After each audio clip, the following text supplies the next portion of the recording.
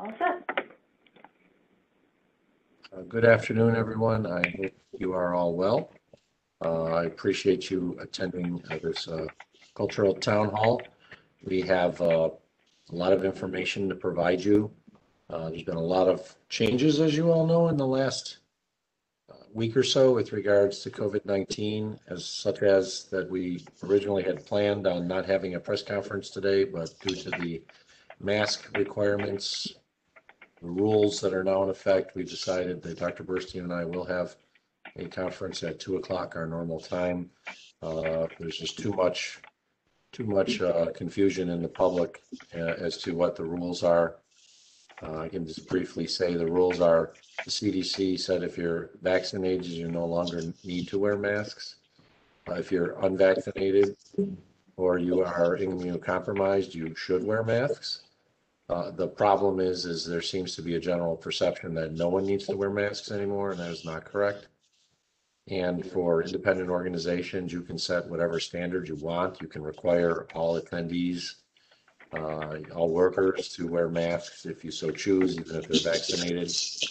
So we have a lot of information to share with the public starting at 2, but we did want to give each and every one of you an opportunity to participate in this town hall, even if I have to step aside, which I will eventually. We will have staff from all the departments, executive office, as well as the Department of Environment Planning on, as well as the Department of Health. I believe she is on, our chairwoman, April Baskin, and I certainly thank her for her great work that we do, our partnership over this past year and a half, especially as it pertains to the COVID-19 pandemic, but also as it pertains to supporting arts and cultural institutions in our community. So I'd like to offer Chairwoman Baskin an opportunity to say a few words. I believe she's on. Is the chairwoman there? I'm not seeing her on just now. She's probably join us as soon as she can. It's probably a bit of technical difficulties. Well, we can return to the chairwoman if she should happen to come on. I think there may be an issue with the system. I had a little difficulty logging in, and if I have a problem with my computer logging into a county-based system, that's not good. So hopefully she is will have an opportunity to participate. With that, is Dr. Burstein on? I know there's a lot of running around these last 24 hours because we're trying to adopt new policies as well for county government. So the timing of this, unfortunately, is not what we would have liked.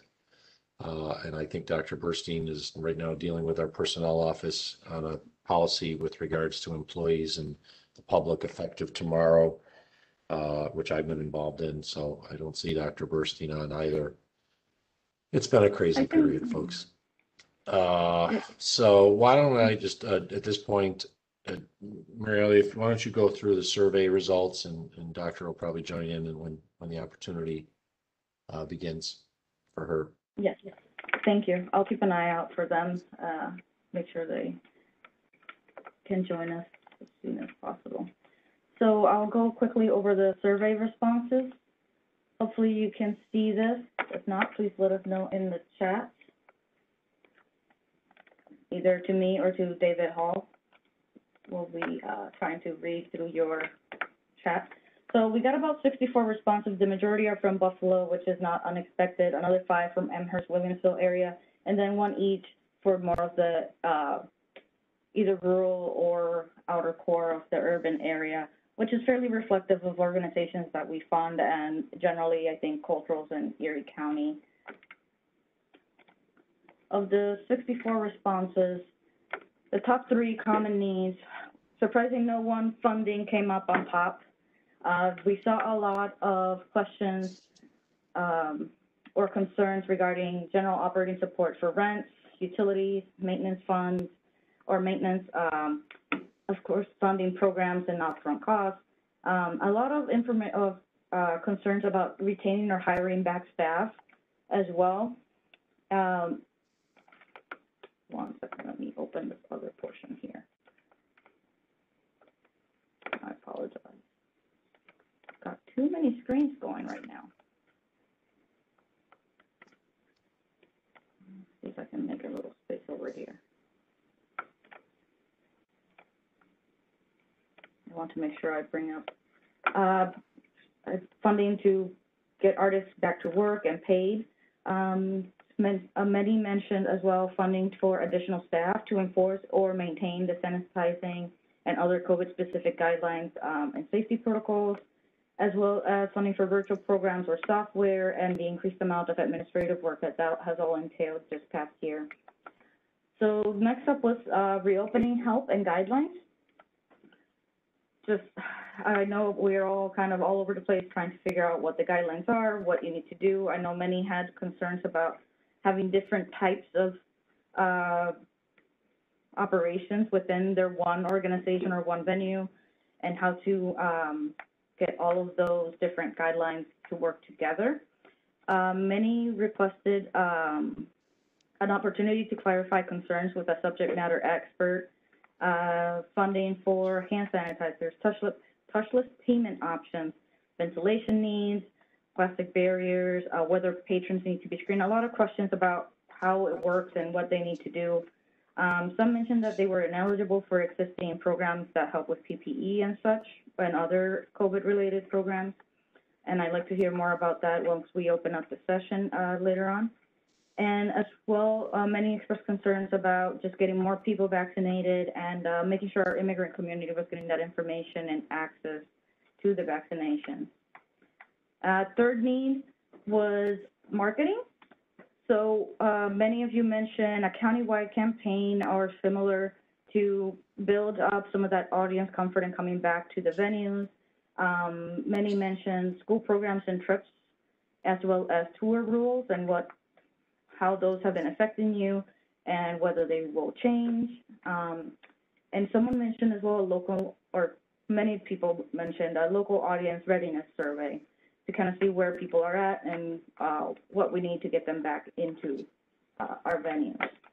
A couple other concerns that were mentioned, I listed here. So a couple of different organizations may have mentioned multiple versions of this.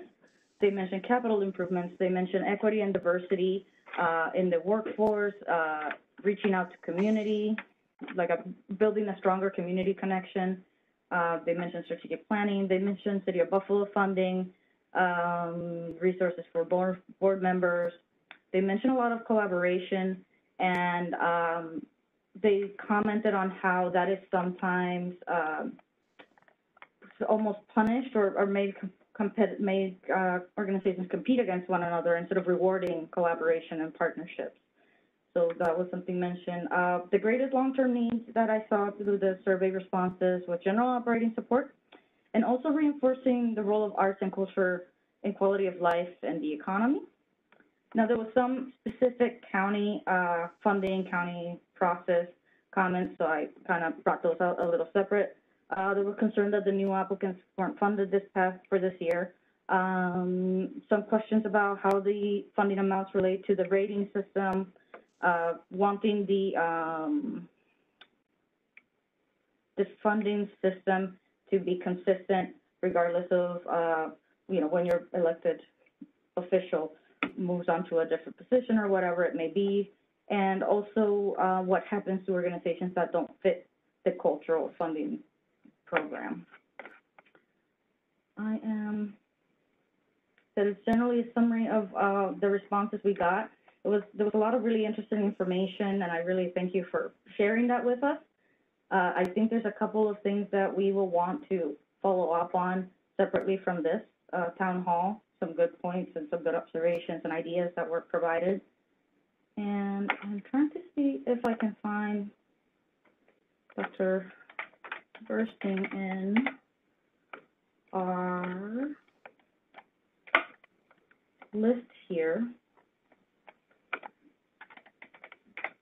but I think they might still be having some difficulties logging in. Okay, so Jen Delaney, would you be able to do hi, the Department it's Gail of Transportation? Burstein. I'm here. Oh, there you are. She's here I now. see you. Yes. sorry. Sorry about that. Thank Sorry. you. I heard that you were looking for me.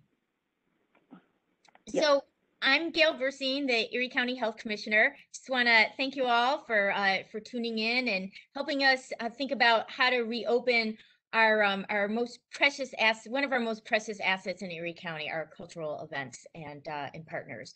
So I just want to give you kind of a brief update where we are with COVID-19, and then present some resources that we have for you. And then I have to get off because the county executive and I have to do a press conference at 2 o'clock. And Jennifer Delaney, who is our super expert, our Division Director of Environmental Health, will be able to stick around and answer questions for you. So let me get going. First of all, the good news, the big picture, the number of reported COVID-19 cases in Erie County is finally on the decline again. So with as of May 15th, there were 88 new cases reported on that day of COVID-19. And one weight that we look at that's important is the number of cases that we get over the past 7 days. So we only had 733 cases reported in the 7 days prior to that. So that's a hallmark of being under 1,000. So we were really excited about that. Also, our number of new cases per 100,000 population over a week's time is 80. So that's under 100. So we've moved from a high risk transmission area to a substantial risk transmission area. So that allows us to open up schools more, and hopefully businesses will feel a little bit more comfortable opening up. And then so far, since we started counting COVID-19 cases, we've had 87,957 unique COVID-19 infections reported to us in Erie County. Next, please. Among Erie County residents.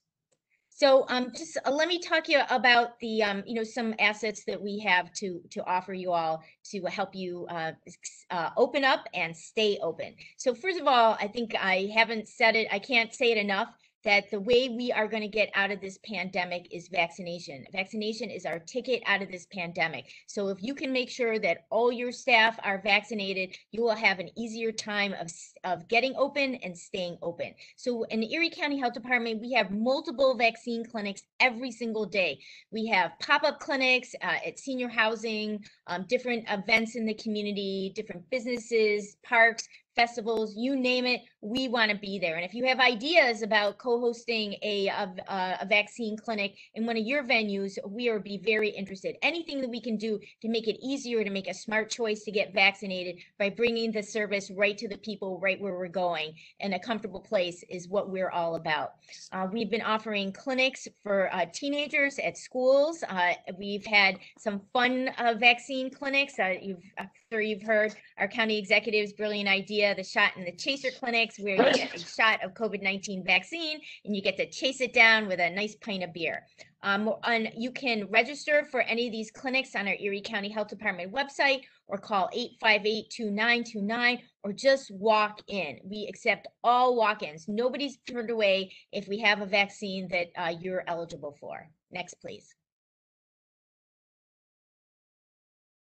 So another, I think, key component to being able to stay open with your business is to make sure that everybody gets tested. It's important to know your status. Recently, we've been working with many businesses where they've designated where they've had a case of COVID-19 among one of their employees, and then they've designated all their other employees as essential workers. So everybody so they required all their close contacts, employees, to come to work. And then, people didn't get tested and they were infected. And then we had multiple outbreaks in these different businesses, and the businesses had to, sometimes temporarily close because they just didn't have the staff to keep it open. So it's really important. A key strategy to keeping your business open is making sure that people get tested appropriately, especially if there is a case amongst you. You want to make sure that everybody else knows their status and can and take the appropriate actions. So if we offer full COVID-19 testing at the Erie County Health Department. You can call 858-2929 to schedule an appointment. These are free diagnostic tests. You can either get a polymerase chain reaction, which is a molecular diagnostic test, and the turnaround time is anywhere between 1 to 3 business days. But now we're really moving, so you will get it in 1 to 2 business days. And then we have point of care rapid testing available. And remember, if you are a close contact and you were exposed to somebody with COVID-19 and you're vaccinated, you're very protected, and you don't necessarily have to quarantine. But we still recommend you get tested to know your status. Next, please. Also, the Erie County Health Department wants to be a resource for you to help you answer your questions, so you can follow the New York State rules to keep your businesses open and safe for your employees and for your customers and your patrons. So we want to direct everybody to New York Forward, that has all the industry guidance for any type of large events, festivals, fundraisers, all different types of businesses.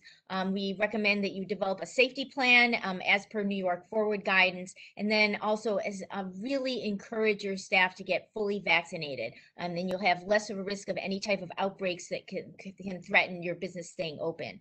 Also, we want to answer your questions. I know this is really confusing. I know there's a lot of new information. So what we're going to propose is having a weekly Q&A webinars, because if one person has a question, probably 10 other people at least have the same question. So I think we could be more efficient than repeatedly get the same questions from all these different people.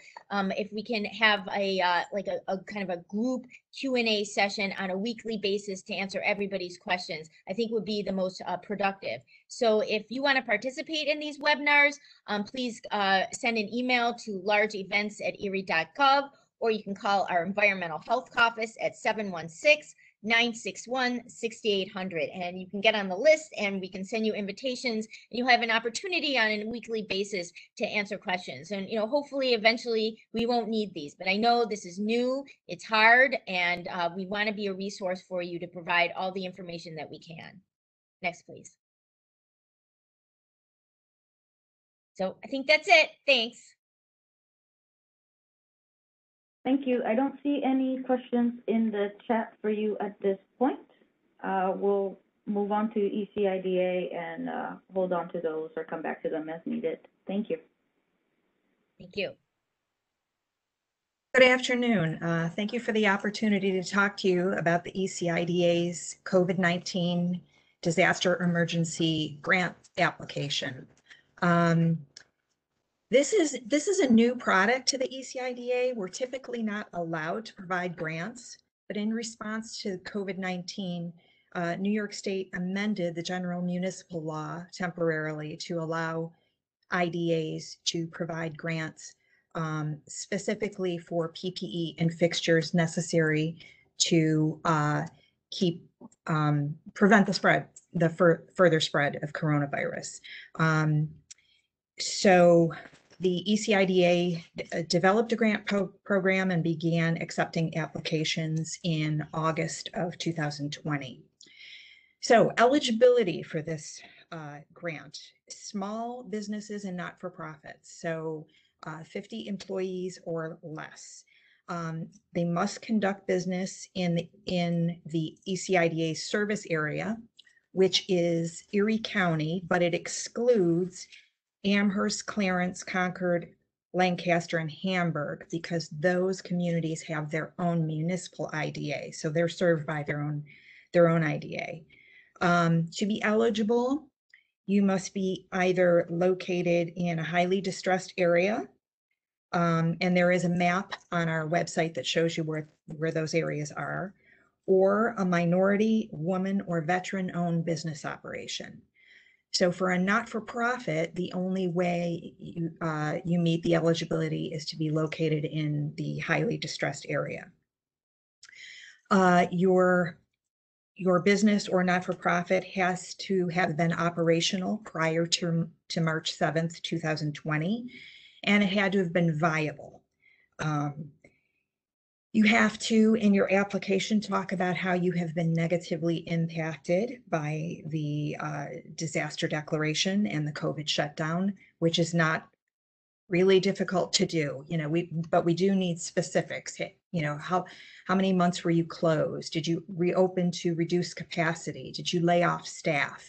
Are you having a difficult time attracting staff back because they're concerned about getting sick? So you do have to provide a little bit of narrative. And then our grant is very narrow. You know, we cannot help with rent and hiring and those type of things. We can only assist with eligible purchases of PPE and fixtures. So the process is the website is listed on the slide, and there is an application. Unfortunately, it's not a fillable form. You do have to download the application and fill it out and mail it in. And there's also some documentation that we require. The applications are reviewed on a monthly basis, so there's a relatively quick turnaround. The program will expire either when the ECIDA runs out of funding or if the executive order is rescinded. It's set to expire at this point, December 31st of 2021. But if it were to be rescinded prior to that, we wouldn't be able to accept any additional applications. And it is a reimbursement program, so you do have to make the expenditures and then prove that you purchased the items, and then you would be reimbursed if you were a successful applicant. So that is basically it in a nutshell. My contact information is on the slide. I know that several of the culturals participating in this town hall have been successful applicants. So, you know, hopefully they've been talking up the program to folks that they know. But if anybody has any questions about whether they're located in an eligible area or any questions at all, they can contact me. Thank you. Oh, am I supposed to? I guess I'm supposed to pass it over to Jen and Holly from ASI.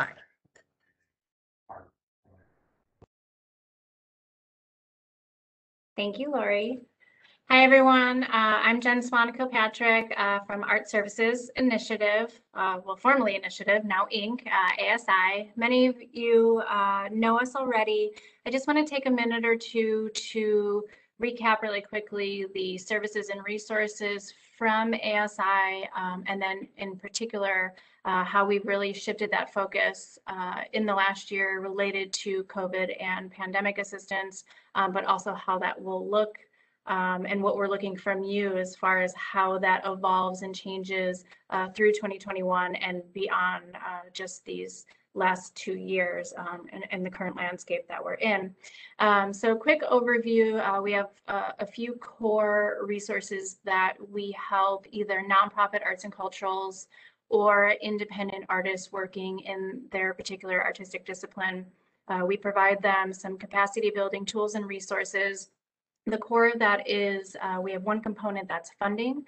So we have anywhere from 5 to 7 different funding programs in any given year that can assist with arts projects, sometimes in some cases operations and general operating support, as was mentioned earlier. We also have a bookkeeping and fiscal sponsorship program that we can help build that capacity in that financial arena for particularly arts organizations or individuals or coalitions that may not have nonprofit status, but need that added ability to apply for funds or find funding elsewhere. What's really important that I really want to point out on this slide is the 4th bullet point. We have an updated opportunities page on our website. We have different categories that we share regularly, and we're always getting emails almost daily on different opportunities. Some may apply to you, some may not, but we have calls for work, residencies, other funding opportunities just beyond ASI. So it could be third-party funding opportunities, could be statewide, regional, national. We try to make sure that everyone has that information. The best way to get that, if you do not want to go to our website every day and kind of check on those updates. We do send out weekly emails. So the best way to get on that list would be to sign up for our constant contact. We usually send that out on a Monday, and it'll spotlight some different areas, maybe new or upcoming resources, but then you can always go to the website for the full list. We always have never-ending lists, and we're never lacking information and resources there. But what I will say in relation to COVID and the pandemic, we really built out a few of those sections to focus on particularly emergency funding relief, COVID-19 specific relief, and this again could come from different third-party sources. So it could be here locally, but it also expands statewide and federally as well. We are working in partnership with Fund for the Arts, who is a coalition of different local foundations on a technology assessment project. I think we'll talk about this a lot today. Mary Ellie even mentioned earlier that the responses to the survey, a lot of you have focused on technology needs, equipment. We will be going through and doing an assessment of that because we would like to put together all of your thoughts and ideas. You know, what do you need as far as whether it could be marketing and promotion, training of staff, specific equipment, really getting into those details, because as we move forward, I know a lot of organizations pivoted to virtual programming. However, we're going into this phase where a lot of us are in that middle ground. Maybe we're doing hybrid, both in person and virtual. But I do see the trends going to that. You know, we learned a lot through the pandemic, having to go virtual. We gained a lot of skill sets, and so we want to make sure that organizations can continue to maximize on those skill sets and not just leave virtual behind and move fully into in-person. I think there's a lot of lessons that organizations can learn from that. So if you are interested in sharing your thoughts and ideas in regards to what you need for equipment and technology needs moving forward, you can email myself, jen@asiwny.org, or we have our info email that's up on this slide. Email that requesting your participation, and we'll add you into that process. We've also been focusing on advocacy and information sharing related to COVID and any changes there. Particularly, we've been really active on the statewide level. I am on the board of directors of a statewide group called Arts New York State, and that's really to look at the state budget, particularly in relation to the New York State Council on the Arts and their funding and their budget. Many organizations on this call probably already get direct New York State Council on the Arts funding. Some of you may get indirect New York State Council on the Arts funding through ASI, through our DEC funding program. In relation to those, we've really been working to make sure that as we move forward in 2022 and beyond, that the State Arts Council budget remains intact. And we also know that there's been conversations in relation to the American Rescue Plan and those funds in particular. So we're just making sure that all of our regions of the state are being represented. Same thing with PPE access, anything that any organizations need.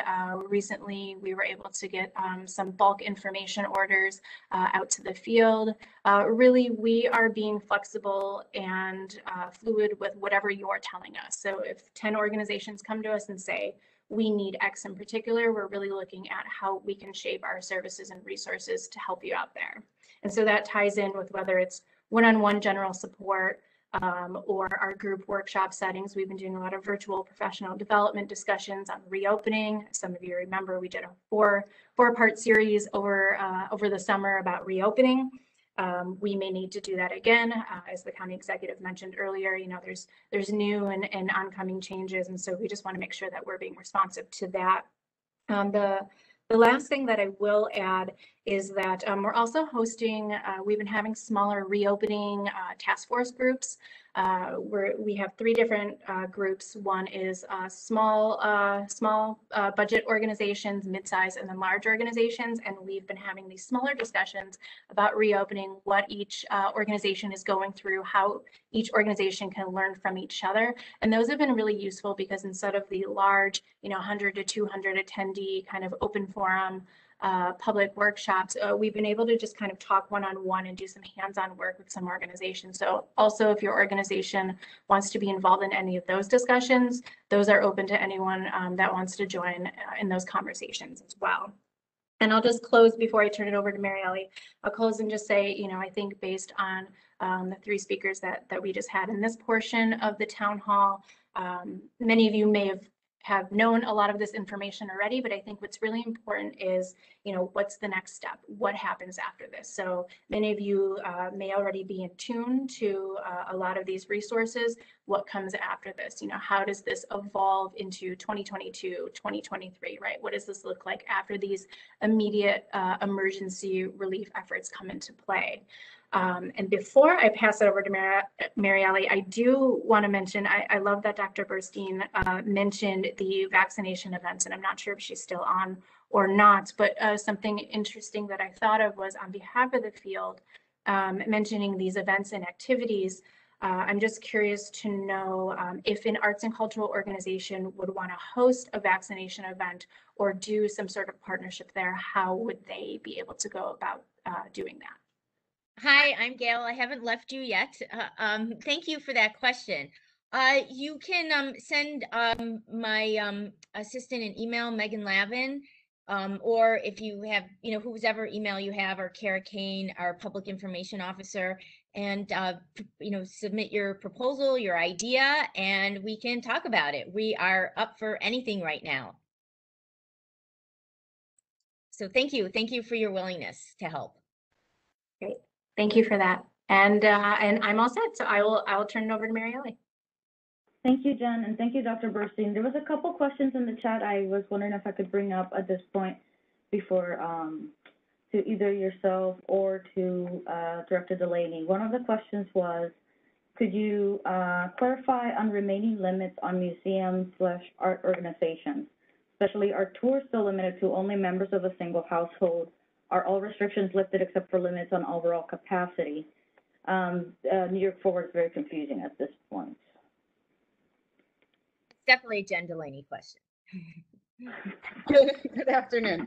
So in general, the capacity limits on all businesses have been removed. However, the caveat to that is that you can only increase your capacity to where you can ensure that your visitors can maintain 6 feet of social distancing.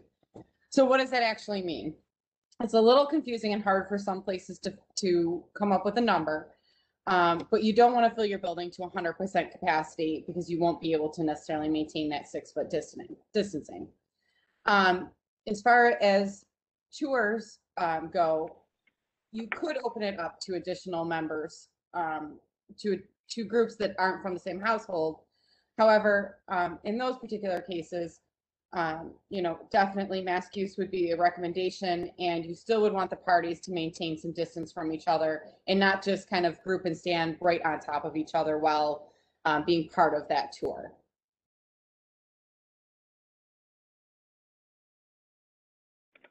Thank And you. if I can add, Of course. under the new guidance from New York State, it says that facilities can go 100% capacity and not have the 6 foot restriction, but you must confirm that everyone is vaccinated. So as you may have heard, Radio City Music Hall has announced that they will be having 100% attendance at their shows starting this summer. However, they're going to confirm that every attendee is vaccinated. So you do have the ability of dropping the 6 foot separation guideline, but you then have to confirm that every attendee on any day, any show, whatever the organization has been vaccinated. Otherwise, you got to drop down to the 6 foot standard. So as a result, what I've heard is quite a number of organizations are still having the limitations based on the 6 foot standard. And I wouldn't be surprised to hear of some that allow 100% capacity, but then we'll have to confirm vaccination, meaning they would be excluding those who are unvaccinated. So there is a requirement that if you do drop your capacity, I should say you you drop the 6-foot social distancing requirement, you can go 100%, but you got a lot more responsibility in ensuring that everybody who walks in the doors is vaccinated. Thank you. I have a sort of follow up, but not quite question. Someone asked if there are any county recommendations on how businesses and organizations should respond to the governor's mandate that starting tomorrow, vaccinated persons do not need to wear masks indoors. Actually, the county will be issuing a statement soon with regards to employees as well as invitees. We are requiring for the time being, until we can see a higher percentage of vaccination numbers in Erie County, that every one of the guests, invitees into our buildings wear a mask. We do not want to have to confirm at the door that people have vaccination proof. We are also requiring employees that are even vaccinated for the time being to wear masks in public positions, public facing roles, if they're dealing directly with the public or walking through our hallways. They don't necessarily have to wear a mask if they're in their office or having a meeting with someone else who also is vaccinated. We're going to be going probably to a system where we can confirm who's vaccinated and not, but we don't have those numbers just yet. As a private entity, you have the ability to require a stricter standard. What the CDC said is those that are vaccinated no longer need to wear masks, except in certain settings they have to.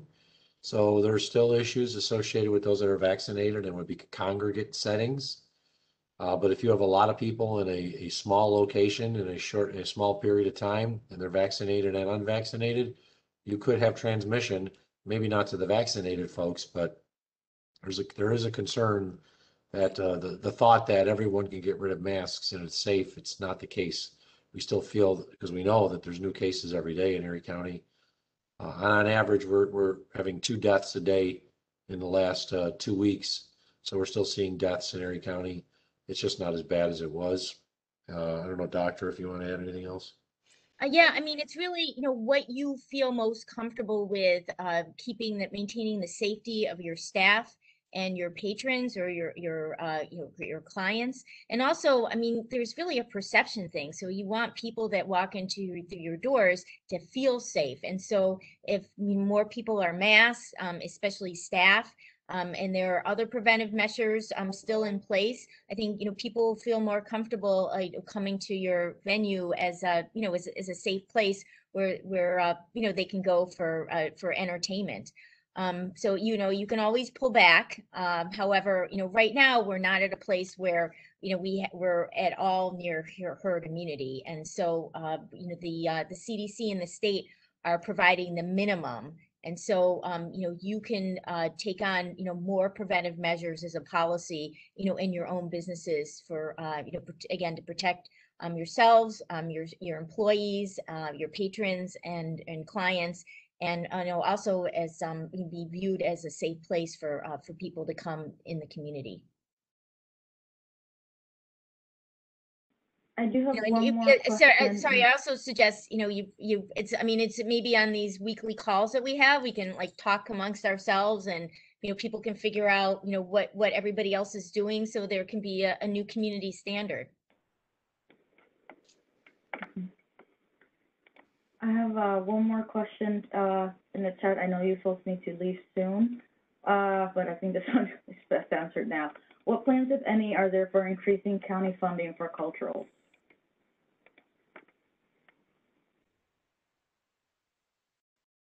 We will go through the general process that we always have with regards to operational as well as capital requests.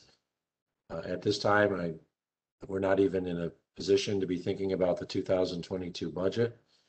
So I would suggest that all entities, and I know the 2022 process has started for culturals and the submission period is moving forward. But when it comes to the county, it's much too early to be considering any conversation with regards to 2022. We made major cuts in most lines of the 2021 budget, except for arts and cultural institutions. I kept them at the same level they were the prior year, even though many other departments in Erie County government were substantially cut. So for now, I can't say anything other than if organizations are seeking additional funding, they should go through the proper mechanisms that we have in place. And that'll go through the Cultural Arts Board. It would eventually come to Department of Environment and Planning. They'll make a submission to my office.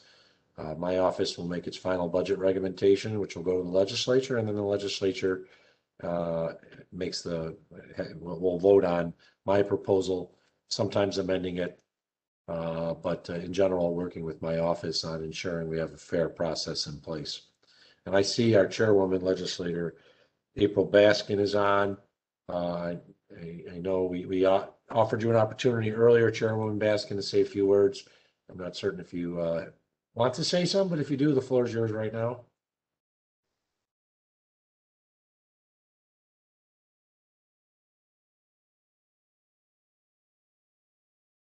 April might be taking care of Josiah, which was one of Erie County's newest residents, born last year. So it's been quite a few WebEx meetings in which I know she had to run to take care of her little one. So perhaps that's what's going on right now.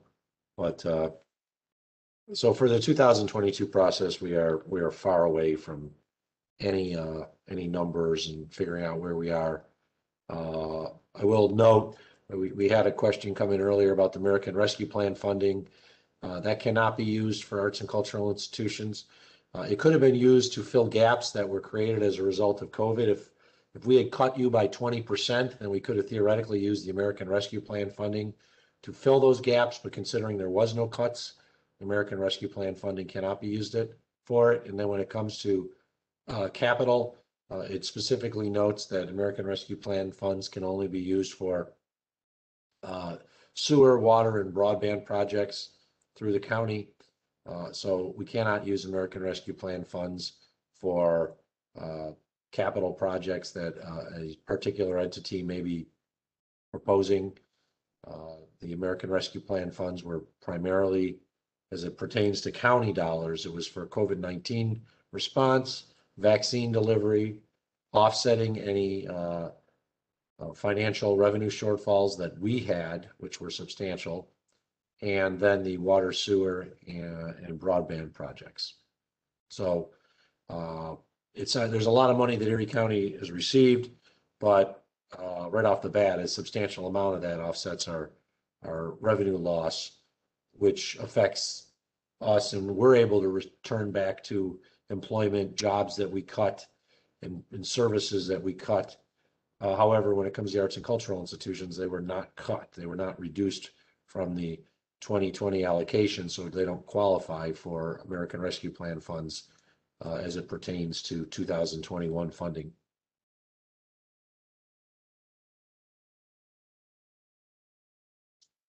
I have a few questions still in the chat regarding vaccination and stuff like that. I know you folks have had another commitment, but I'll just carry on with the question. Do you have a oh wait, one second. Is it true that all performers and staff must be vaccinated or have a negative COVID test within 72 hours? And do you have a recommendation for a database or app for venues to collect vaccination info from patrons should we need to supply that data?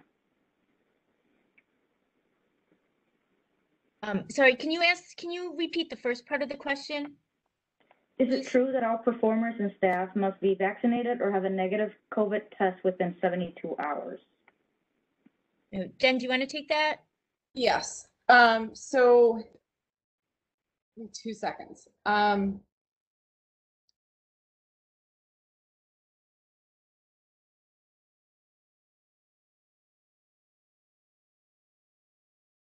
Oh, goodness gracious. I believe it does say yes. So for all talent, performers, and public-facing employees, they must have a sample result, either a PCR within 72 hours of the performance or event start time, or a rapid test within 6 hours of the performance or event start time, and that or proof of vaccination. Jen, it may be helpful if you can, put the link to those guidance in the chat box, and then people can can read the guidance, and then at our first Q&A we can ask some other questions that the guidance hasn't already answered for you. I know because I'm not sure if people have been able to read the guidance. I know they're kind of new. Absolutely. Thanks.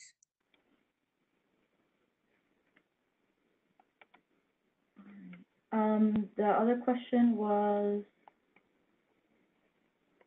for vaccination requirements. Is there a required standard at this point as to how to prove vaccination? Well, I think the most valid and credible source of information is by looking at the New York State Excelsior Pass. So if you can require that patrons and staff download the pass, and it will have all their updated vaccination data if they are fully vaccinated. So I mean that we know that unfortunately that there are the CDC issues vaccination cards to document people's first and second doses. Unfortunately, there are counterfeit cards out there, and people can lose their cards. If they really were vaccinated, then they wouldn't have the evidence. So I think the Excelsior Pass is really relies on the New York State Immunization Information System. So it's so that is documented electronic health records that show that a person is fully vaccinated, and they'll only able to get the Excelsior Pass if they are fully vaccinated.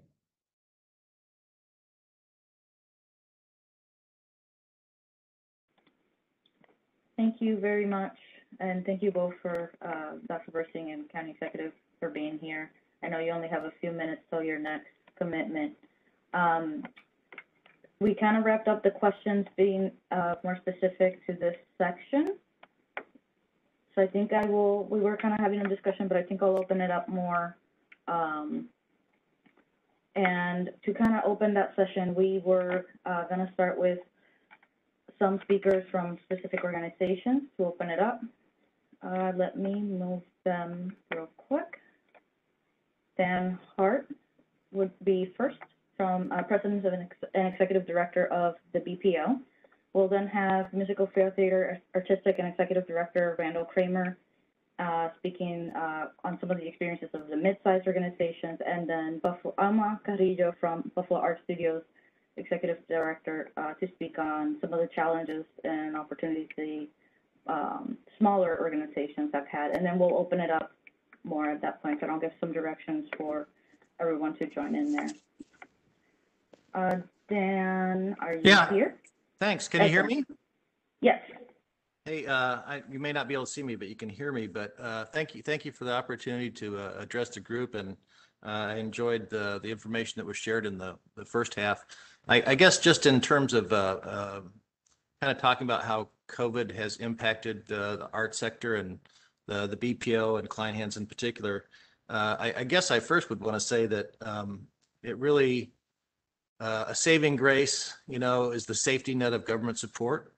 And we owe a lot to our county and to our state and to our federal government for giving us the funds to get through this. I'm not for sure that we would make it in the way that we did had it not been for those that kind of vote in confidence and that safety net of funding that has kind of sustained us. So, I've been very impressed with County Executive Poloncarz. Gail Burstein and her staff have just been great at every turn and giving us guidance throughout the past year. So I feel very fortunate. And from a financial standpoint, this is the second big crisis that we've been through during my time here, almost 20 years. In 2009, the Great Recession hit us hard, and I was for sure that there was nothing else in my lifetime that would, have the same kind of impact as that. And when the pandemic started out, we kind of were thinking, well, this feels a little bit like 2009. And then quickly after a couple of months, we realized that it was much worse and that the impact would be much more substantial and ongoing. So, I think we have survived. After 14 months, many of you know that we are back open, we're playing for audiences again. In April, we were playing for houses of 50 to 75 people. Now we're playing for about 200 people. We are requiring vaccination proof or COVID proof for everyone who comes through our doors. We test our musicians twice a week. So I feel like we've got a safe place, but every week it's a different, something else comes along that we're going to have to adjust to. And, I think that this is one of the, great learning outcomes of the COVID is that, we have all found in ourselves, not just the BPO, but many of the groups represented here, the ingenuity and resilience to get through times like this by just, adapting. And because we have no other choice. So, BPO is going to be okay. Kleinhans is going to be okay. Thanks to the government support. And, I guess a couple of the things that I've learned that are just so important in ongoing operations are just keeping in touch with our constituents. Our donors stepped up in a way that we haven't seen in a long time because they care about our institutions. And I think that's something that we need to remember. Whether you're a big or small organization, you're important to this community.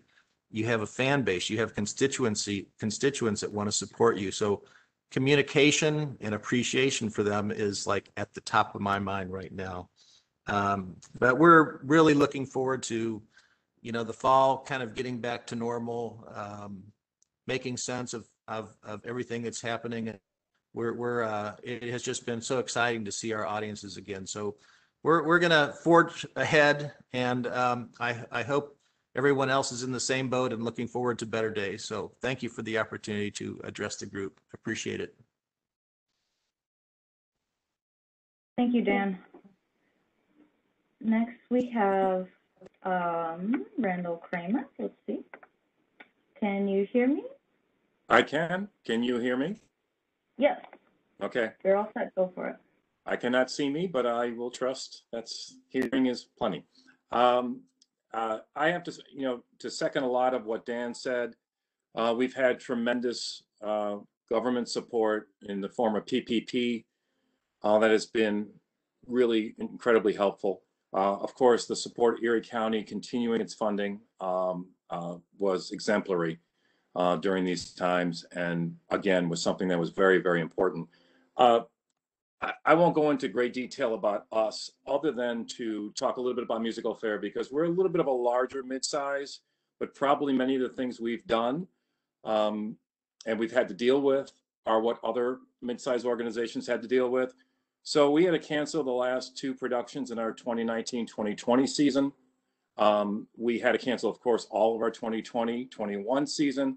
And just to give you an idea of what that does for ticket sales, ticket sales in 2018-2019 were 923,000 and change.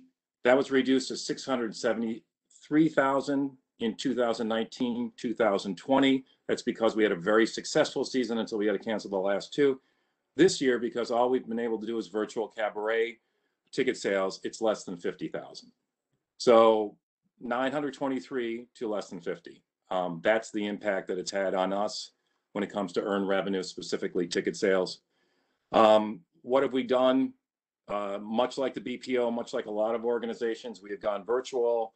Since April of 2020, we've done 17 live stream performances of jazz, Broadway artists, musical tributes, 9 Zoom roundtables with directors, choreographers, designers, cast, musicians, BIPOC actors talking about inclusion and equity.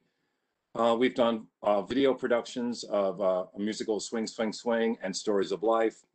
All told, about 8,000 people have attended these.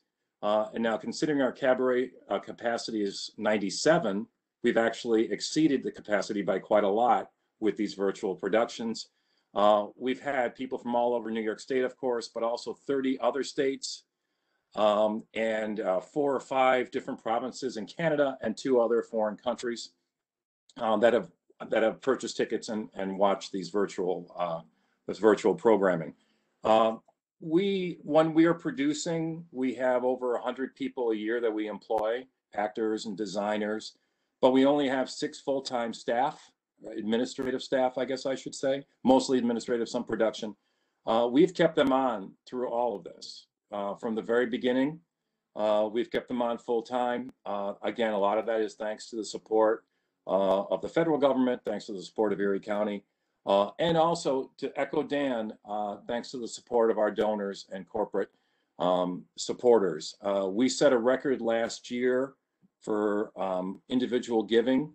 And this year we are 3 months away from the end of our fiscal year, and we've already broken that record. So the support has been tremendous. We are looking right now, Dan was talking about the BPO going back to live performances. We have been doing some beta test case cabarets. We did 2 of them last weekend to socially distant audiences. And, you know, we've cut from our 97 capacity of cabaret, it's down to closer to 30.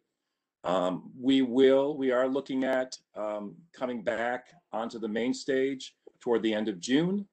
And what we're looking at right now is requiring, we'll be doing 5 performances a week, requiring for 4 of those performances that all audiences have been vaccinated.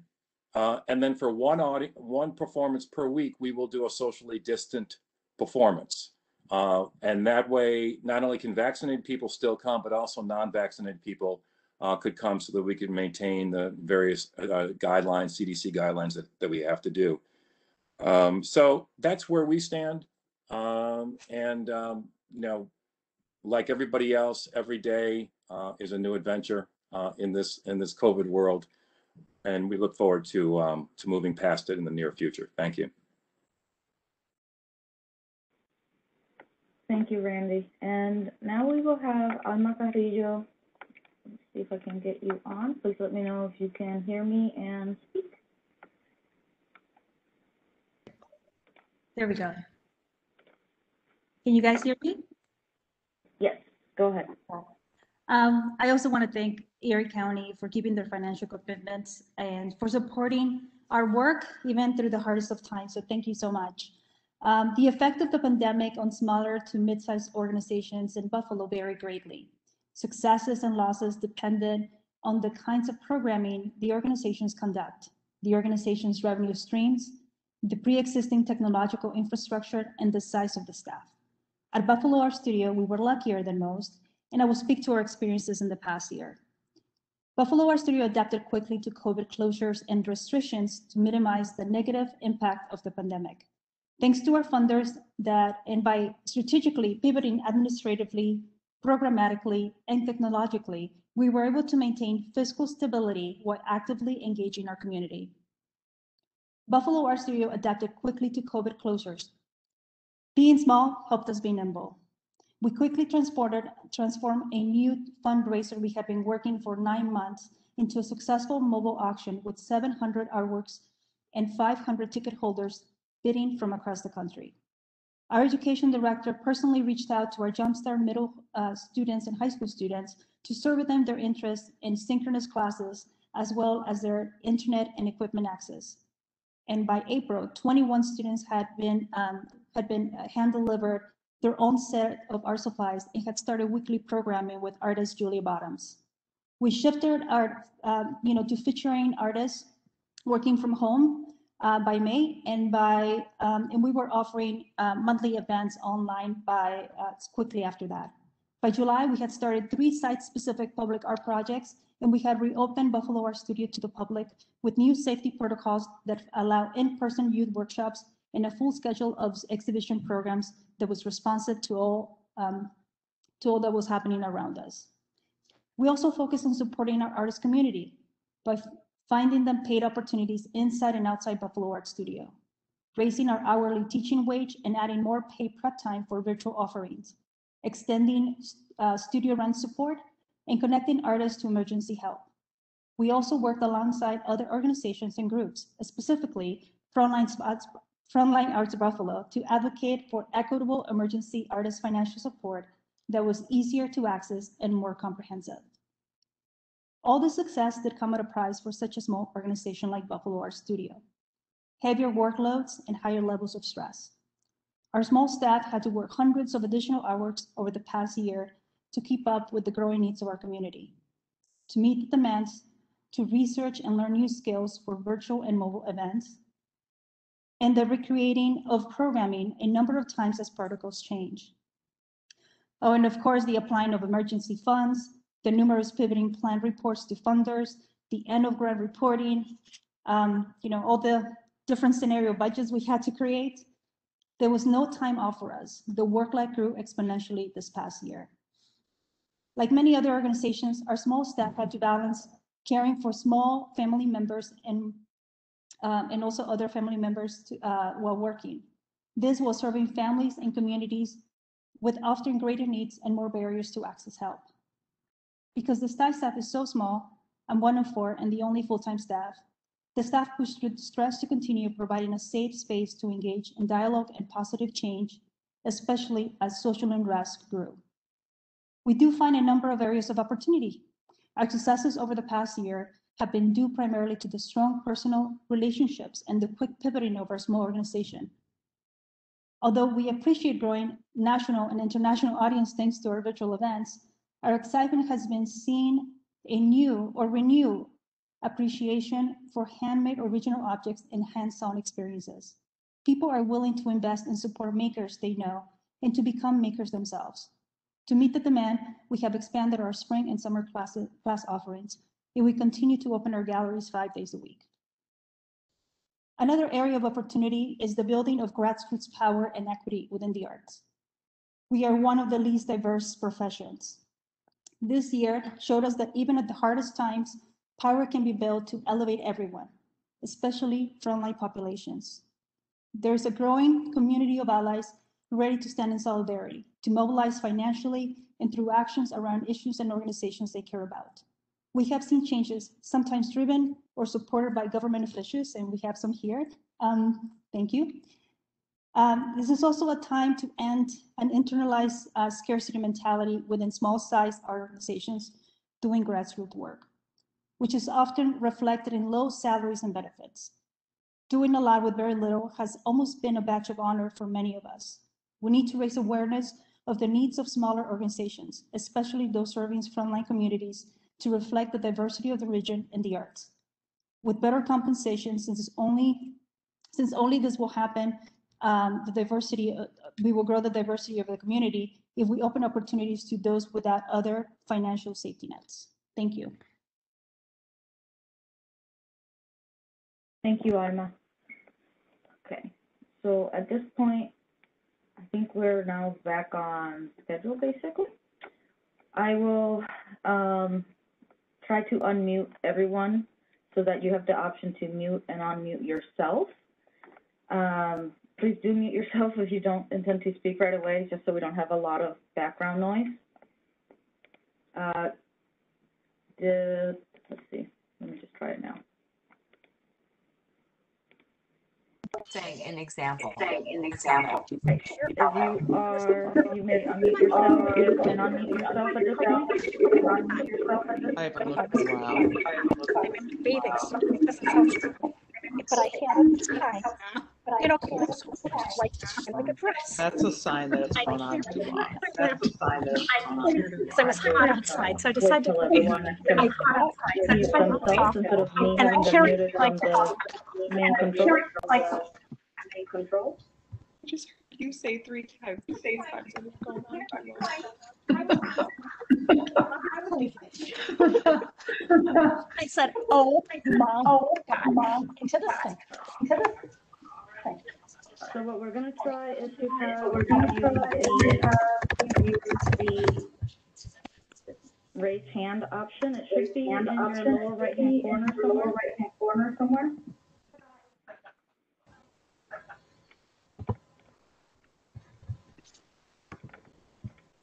And I will use up some of the questions that were in the chat, and then we'll bang the meeting raise hand so everyone can just join the discussion. Give me just a few seconds here.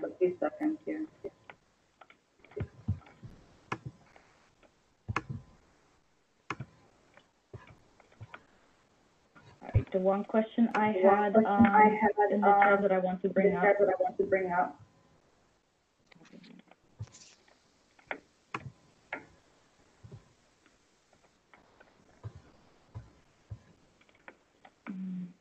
I stop hearing my own echo. Okay, I think we're good. Sorry about that. Okay, the question was, okay, here we go. It was a comment that the Excelsior Pass had not been functioning. A lot of their staff were fully vaccinated for many weeks, but have been unable to get the token. Do you have any info on that, Jen, by any chance?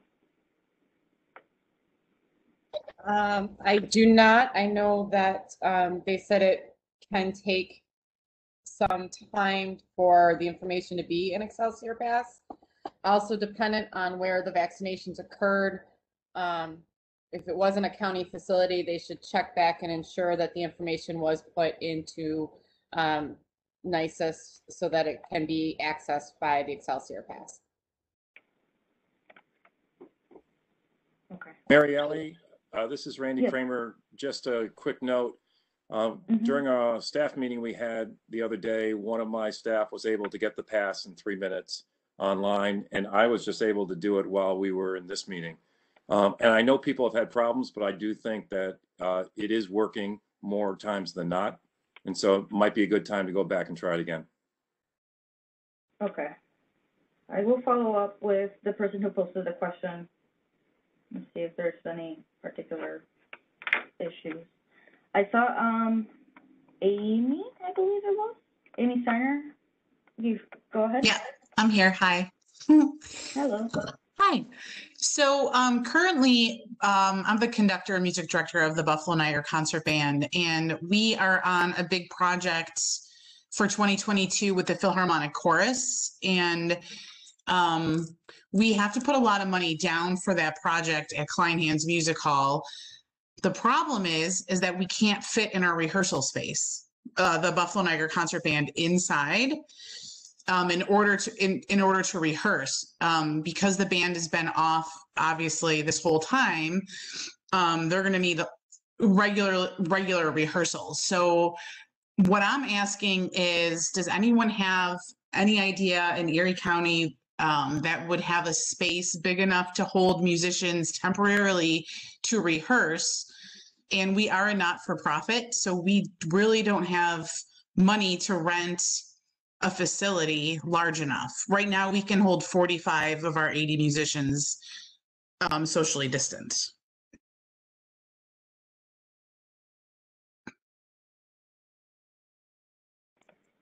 Amy, did you say an indoor space or just a space big enough for 80 musicians?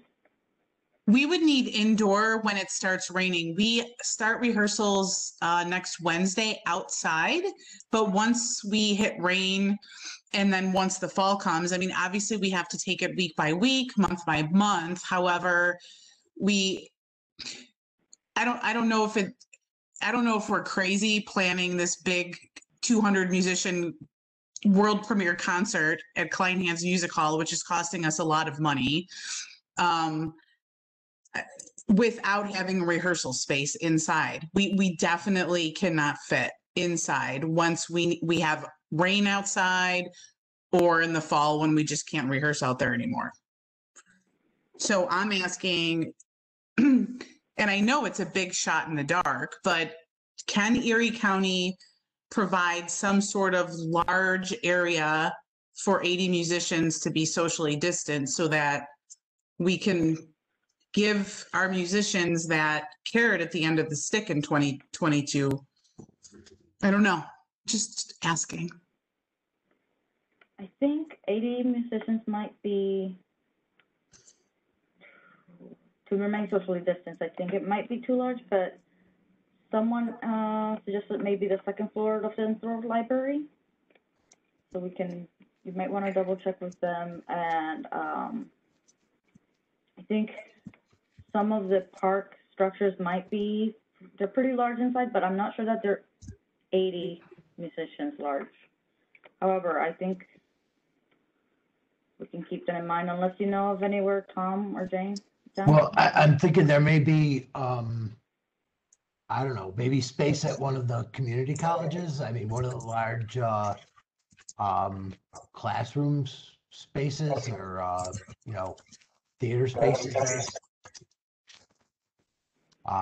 There might be some space at we would have to look into it, and definitely would any of the organizations on the call that might have ideas or have a space to offer should let us know too. But we could look into potential county spaces and get back to somebody. But I mean, we do have county, plenty of county spaces that would hold that number of people. So at our community colleges, at our fire training center, maybe. I don't know how appropriate or that kind of space is, but that we could definitely look into that. That would be fantastic because I don't even know where to begin without saying, like we won't even survive paying rent weekly at all for this if we had to do that. Right now, we're already paying rent where we rehearse currently. So we're just looking for help in that area.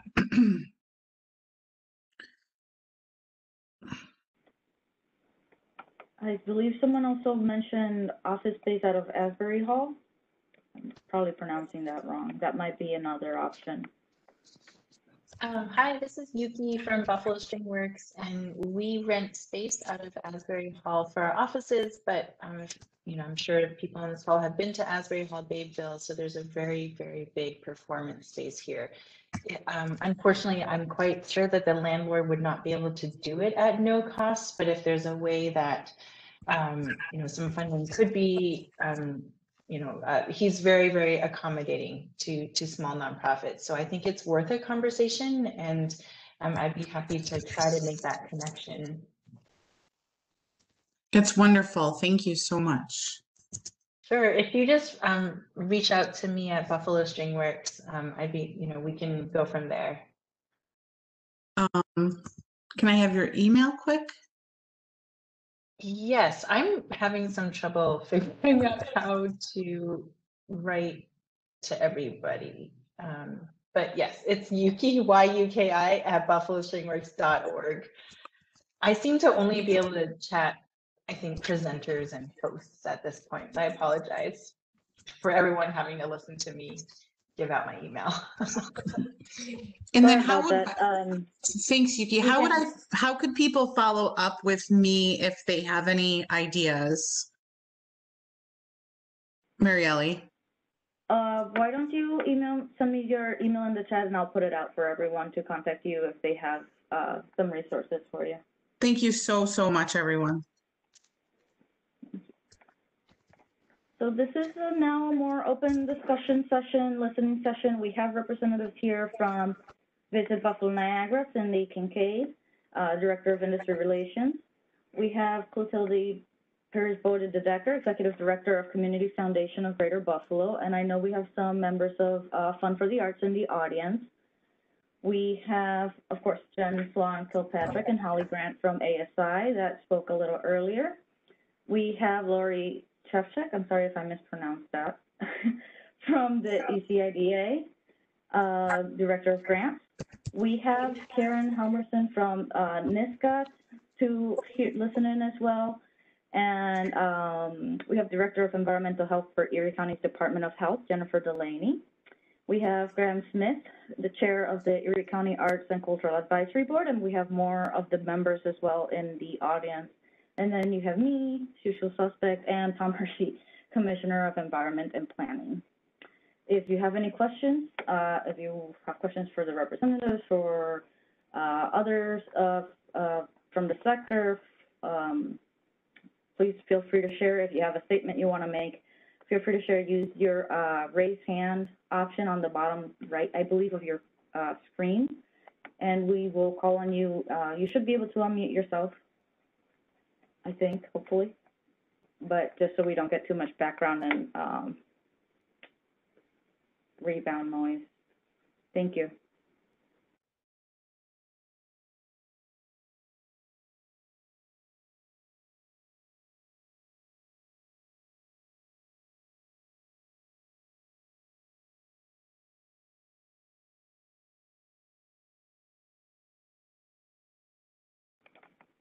Does anyone have any questions?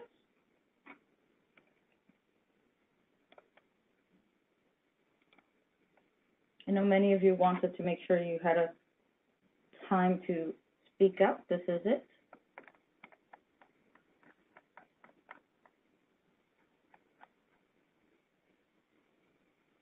If you're having difficulties unmuting yourself, please just let me know in the chat, me or David, and we can set up your sound to unmute, I believe.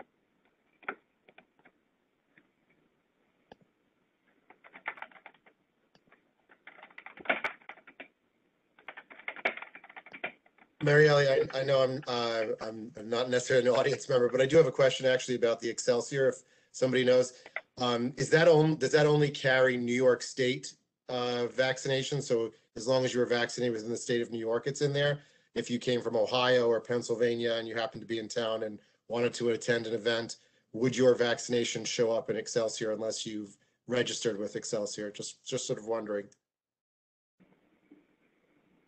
I personally do not know. Do you know, Jen? I don't know off the top of my head. I will see if I can find out. This is Leanne Grace from Buffalo Opera Unlimited. I attended the NYSCA session on the Excelsior Pass, and there was in fact discussion about them collaborating with other states. They were going to start with the nearby states of Connecticut and New Jersey and work out from there, but how far out they are at this point, you know, obviously I don't know.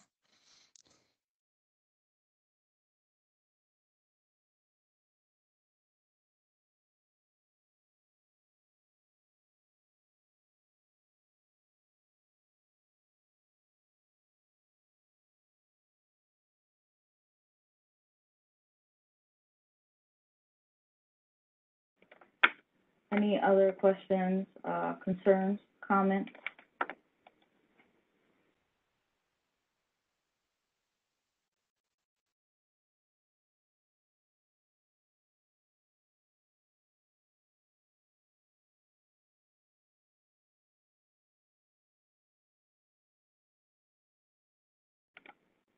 I know it's a little unfortunate that we have to do this over WebEx instead of in person, which is always the best way to have these sort of conversations.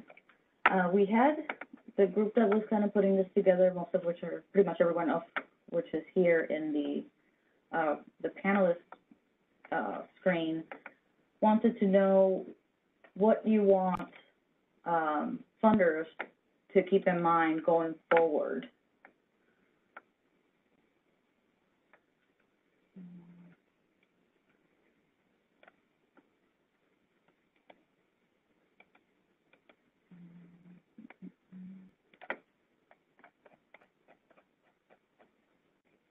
Go ahead, Yuki. Thank you.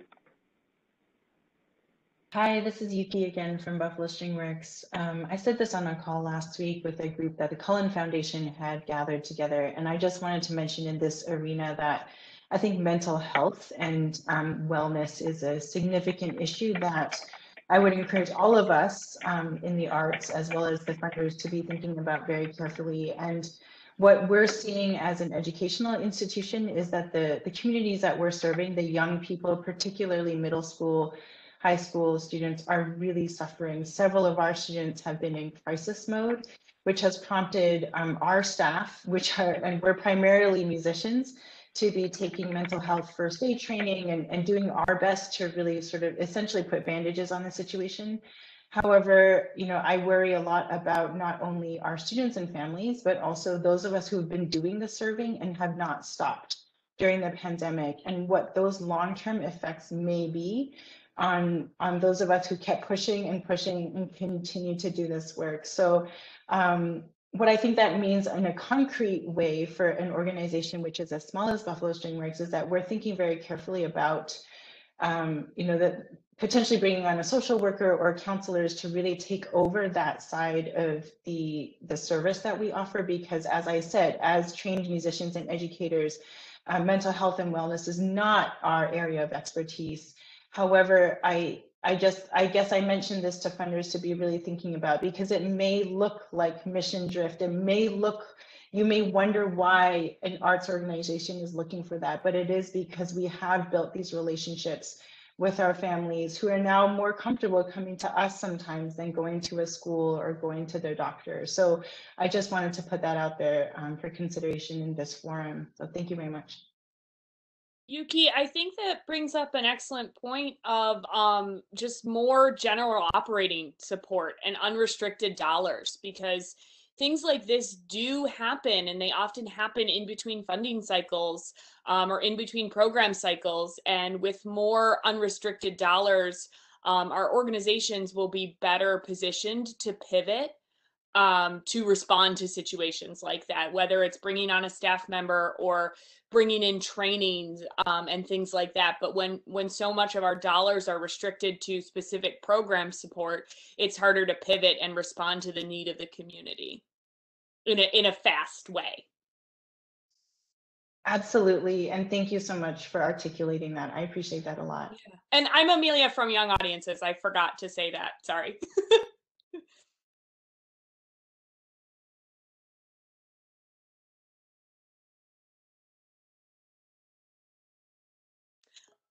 I do have another question, not related to funders, and I don't know if this is a concern for others, but are there any discussions or hesitations or concerns about HIPAA and medical privacy laws when it comes to asking people for vaccination records, whether it's staff or the public? I don't know much about HIPAA other than what it stands for and why it exists. So I just wasn't sure if there's anything that, as organizations, especially any organization that works with public-facing customers or clients, that we should be aware of when it comes to how to ask for vaccination proof or proof of a recent COVID test, those types of things.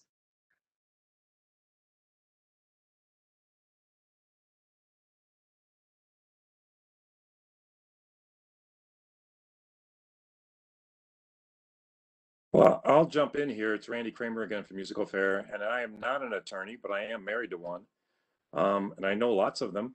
My understanding is that because this is not a pre-existing condition, you can, as Mark said, you can require your employees and you can require your audiences to be vaccinated if that is what you deem necessary to do.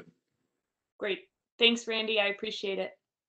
Hi, this is Christiana, just jumping on what that gentleman just said. It's important to understand that HIPAA and all of those other laws that you are referencing regulate what that doctor and your healthcare provider can do with your health information. It does not apply to what you as a private person wants to do with your health information. So those laws don't prevent them from giving it to you or you asking it directly of that person. That law is about your doctor not being able to give out that information.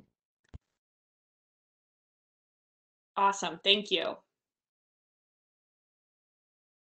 Hi, this is Alma, just following up on the same point. What if they're minors?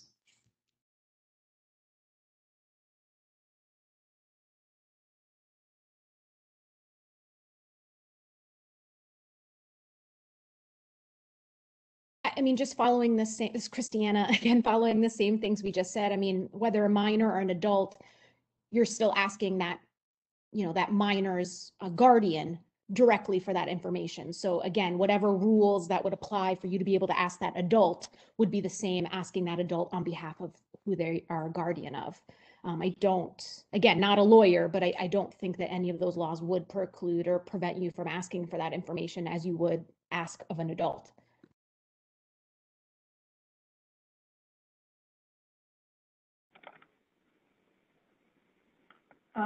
Kate LeConte,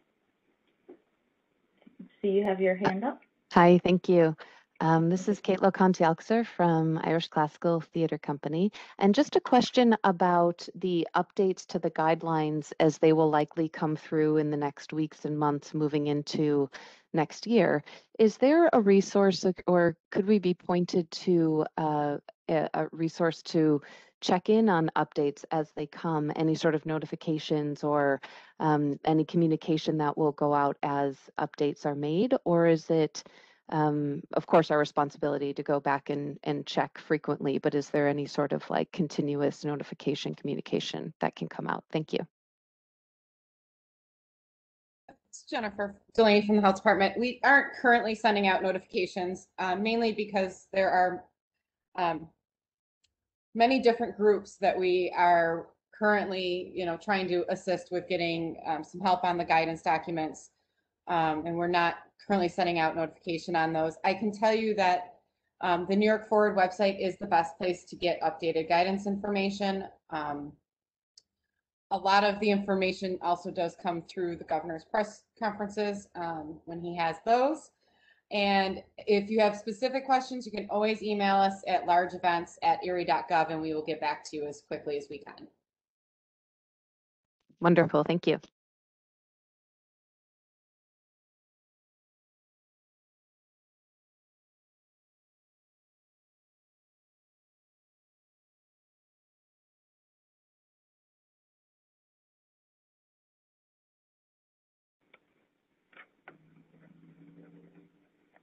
If you have any questions or comments, concerns, now is your chance.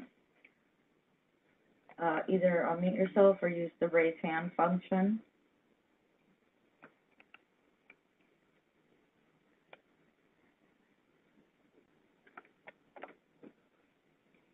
We can go back and forth between topics. Like if you want to ask something specific of the health department or ECIDA, we can jump back and forth to that. But we were asking as well, what do you want funders to keep in mind going forward, whether to 2022 or even this year or long term?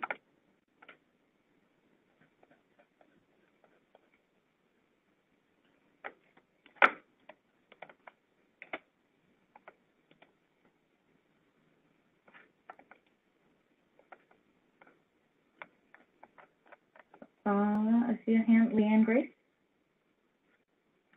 This is Leanne Grace from Buffalo Opera Unlimited. We were incredibly grateful to our funders, those who could be flexible in terms of how we used our funding as we needed to move from live performance to virtual.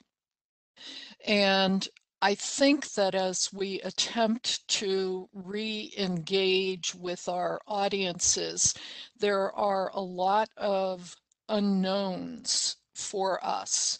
How quickly, how easily we're going to be able to bring people back into the theater or into an outdoor space. And I think that flexibility is going to be required for a while. Audience numbers are one of the most common measures that funders look at in terms of your success.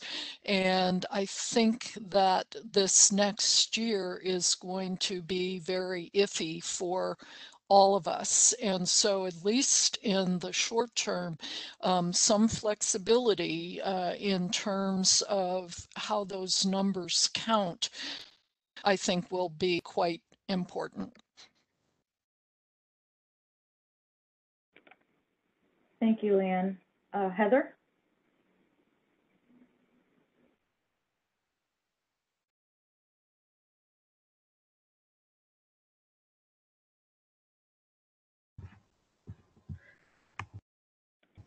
Hello, can Heather, everyone hear me? Oh, yes, go ahead. Okay, great, thank you. So my name is Heather Gring, and I'm here representing Locust Street Arts and Frontline Arts Buffalo. And I wanted to first thank everyone at the county for creating this space to talk today. I think this is a really awesome model to allow us all to talk together and really, collaboratively brainstorm and see how we can figure out how we can all move forward together. I think, so as a board member of Locust Street Arts, I do find it interesting that you consider Buffalo Arts Studio to be a small arts organization. They're an incredible arts organization that is quite a bit bigger than some frontline arts organizations in our community that have been struggling a lot during this past year, as everyone has. And so I just want to highlight that there are many much smaller arts organizations who are often doing frontline work, ensuring the community health and wellness of our diverse communities in Buffalo. And I do want to thank the county for how they've made the cultural funding process more streamlined for smaller arts organizations. And really just lift up that one of the most important things we need to ensure that we don't lose any of our small arts organizations in the next few years is we need continuous operational support, and we're grateful for the ways in which the county has offered that and will continue to. So just want to make space for that.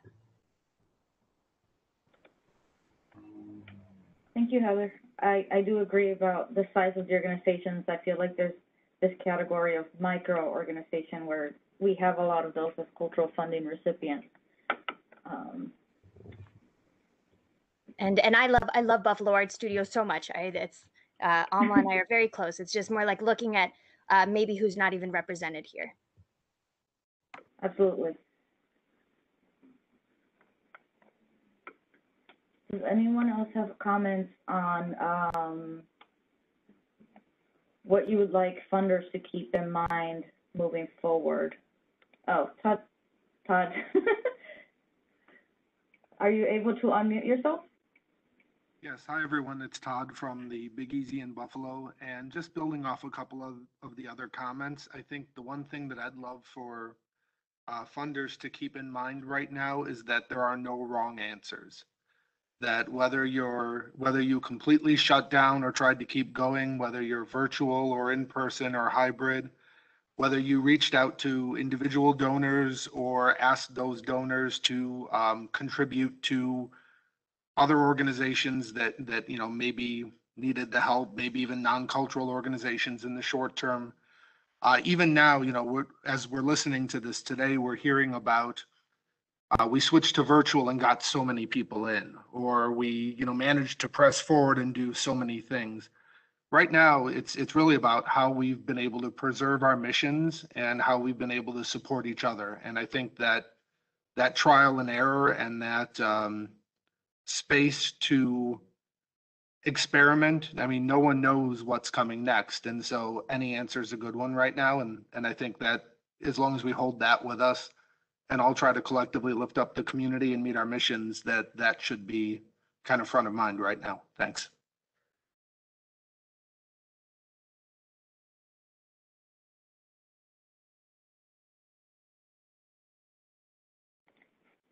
Thank you, Todd. I believe Legislator Baskin was able to rejoin us. I am trying to find, sorry, I have like too many screens open over here. So I'm running through them.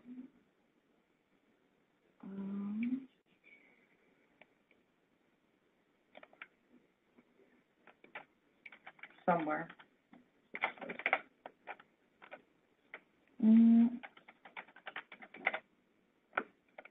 Okay.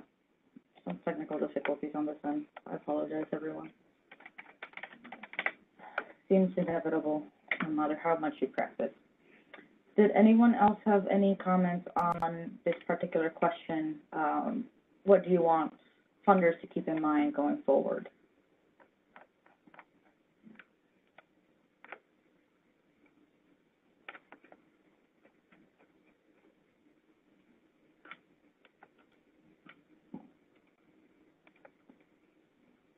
All right. Our next question is, what are your needs to recover from the pandemic that were not addressed earlier? Again, what are your needs? And I put this in the chat as well, I guess you can't hear me quite well. What are your needs to recover from the pandemic that were not addressed earlier? And I can go back in the slides if you need me to highlight anything in particular.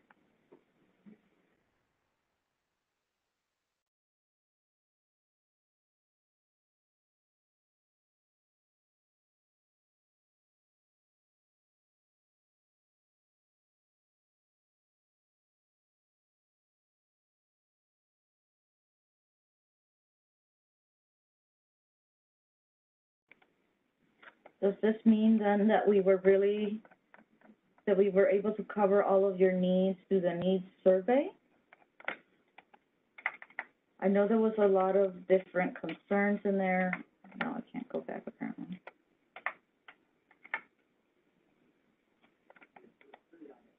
Oops, my screen froze.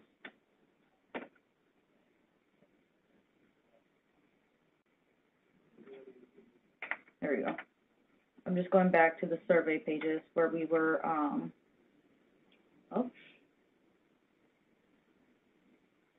If I can, sorry, apparently my computer can't handle all this. Where we talked about the needs. Someone asked, is there a small cultural incubator that's managed for the county, for example, to help new or small culturals with 1 or 0 staff? The county, as a governmental unit, does not have a small cultural incubator. For organizations that are interested in applying for cultural funding, usually they can contact me. However, for this sort of thing, we usually refer them to ASI. Do you have any information on to help new or small culturals with very small staff, Jen or Holly? What I will add is, I mean, typically when we look at our professional development and kind of one-on-one consultations, we'll we'll talk with organizations at whatever phase, career level that they're at, whether it's startup, in the middle, been around for 100+ years. It doesn't make a difference to us, but kind of talking out specifically what their needs are and trying to identify if, because I don't want to pretend like we have all of the answers, because we most definitely don't, but looking at who can we connect them to help them take that next step. So if it's that, maybe they're not a formal nonprofit yet. We see a lot of this. Maybe you're not a formal nonprofit yet, but you want to go that route. We'll talk to you about kind of the pros and cons of maybe you're a coalition and you're looking to go into that model. Why do you want to do that? Explore that. Also, I mentioned earlier the fiscal sponsorship model that we offer. In some cases, maybe it doesn't make sense to become a formal nonprofit, but maybe being fiscal sponsored, those has their pros and cons. So really looking at that, but it really depends on a case-by-case basis. So we're always here and happy to help and connect those groups. But as far as kind of a formal incubator, if you think about, in the for-profit world, they have a lot of, small business development centers and things like that. There are some resources that we can provide, but not necessarily take you all the way through that. I think it really starts to get into, strategic planning and kind of looking. I don't want to put a one-size-fits-all even onto my response right now. But yeah, we are always open for those conversations. So we can start there and see where that leads us to. And I don't know if Holly wanted to mention anything on top of what I just said. No, I think that's perfect. Just reach out to us, contact us, whether it's Jen at asiwny.org. You can contact me, Holly, HOLLY at asiwny.org, or info email. We're happy to set up a conversation and just get more specifics about your situation and help make recommendations or provide guidance as we're able.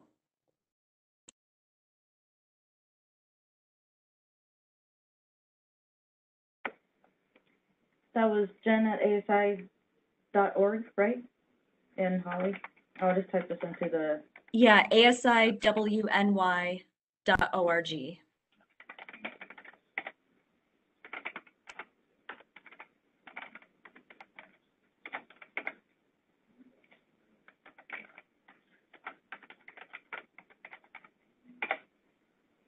There we go.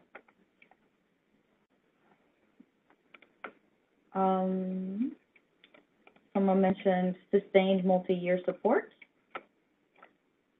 I'm not sure what that was answering to, but yes.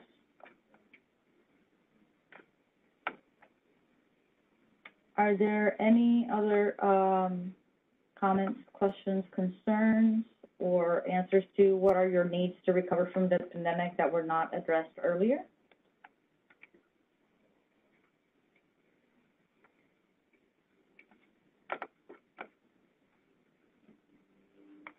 Trying to see if anyone has their hand up.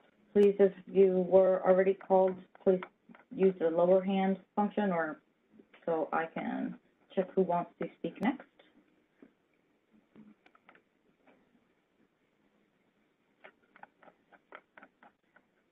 Heather, did you want to speak next? Yeah, I wanted to speak to that. Thank you, Mary Ellie.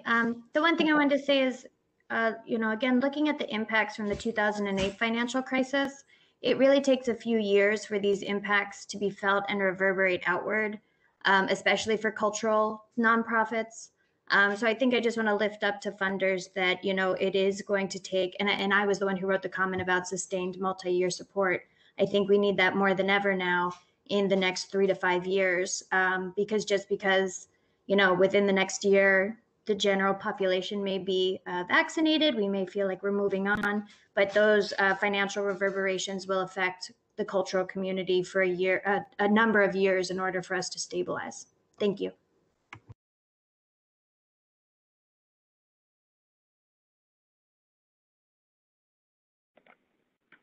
Thank you, Heather. All right, we had one more question we wanted to ask, and that was, has anyone applied or tried to apply and was not eligible for federal or state aid? Anyone falling through the cracks, and when the circumstances of that might be, so we can be aware of it going forward.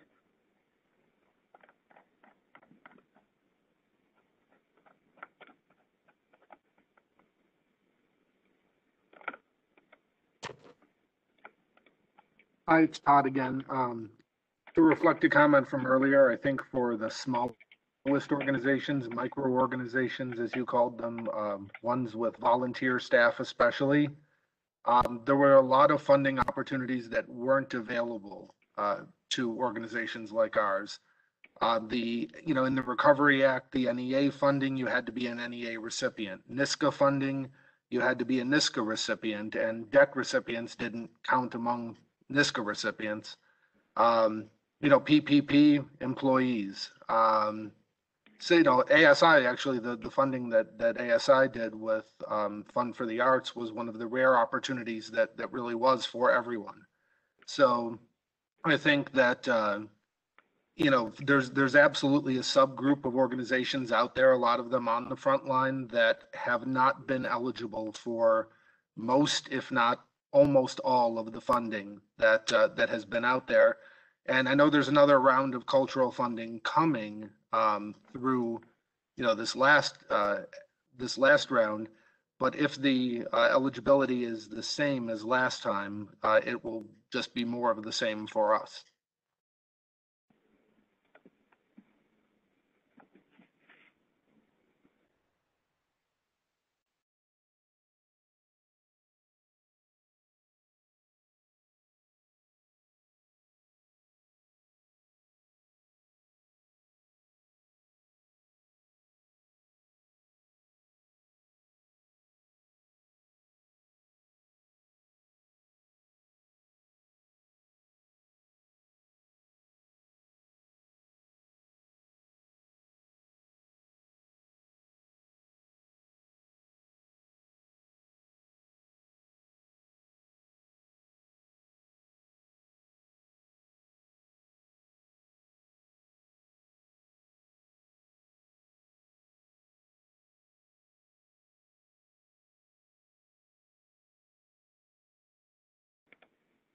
Thank you, Mary. Sorry, I was muted. I was just saying I was handling a tech question, and this is, you can unmute yourself. We wanted to use the raise hand in case there was a lot of speakers all at once, but it doesn't seem to be a concern. So feel free to unmute yourself and share your comments, your statements if you have them. I believe someone was trying to, let's see, someone can't unmute themselves. Let's see. Matt Dunning, can you speak now? Hello? Can you hear me? Hello? Yes, I can hear you. Oh, wow, cool. Sorry, I joined late.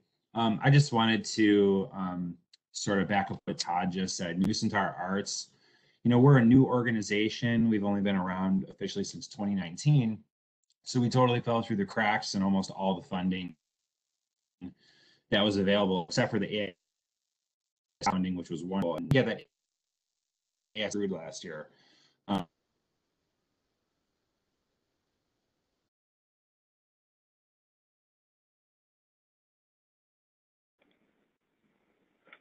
Sorry, Matt, I think your audio cut out a little bit. Fund the organizations that may have applied last year that did not receive funding last year because of the COVID crisis, because, you know, we're like basically a year behind now in that process because of what went on with COVID, you know, and it's like for a growing organization, that's a very precarious position to be in because, you know, we're trying to raise the funds for our operating expenses so we can be sustainable. You can only be, you know, forever with a growing organization. People need to get paid. Operations costs need to be paid. And if you don't do that, you know, your programming is going to suffer or your people are going to burn out. So I would like to back up Todd. I'd like to back up Heather on all their comments that I've heard since joining the meeting. Thank you. Thank you. I believe Amelia would like to speak. Are you able to unmute yourself? Thank you. I was just messaging you that I could not. So I maybe more have an advice question, but you know, with Erie County cultural funding, I think we're all grateful, regardless of size of organization, sort of the new process and how it's streamlined into kind of those three different categories. But a lot of our organizations have kind of been stuck at the same level of funding with the county, regardless of an increase or change in size, or not even necessarily size, but sometimes just impact or service they have on the community. And I'm just wondering what some people maybe have found successful about ways to, whether it's better articulate or you know, any ways to change their level of funding that they receive from the Erie County Cultural Grant each year as they grow or increase their impact that they have on the people of Erie County.